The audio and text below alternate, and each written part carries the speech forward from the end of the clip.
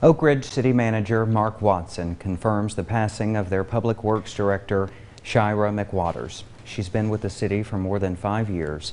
Watson wrote, "Our hearts are with Shira's husband, children, and family as we share some small measure of their grief at the loss of this vibrant woman." Watson recognized McWaters' unending compassion, her problem-solving skills, and indescribable intelligence. We saw that just last week when we spoke with her about the city's need for a new water treatment system.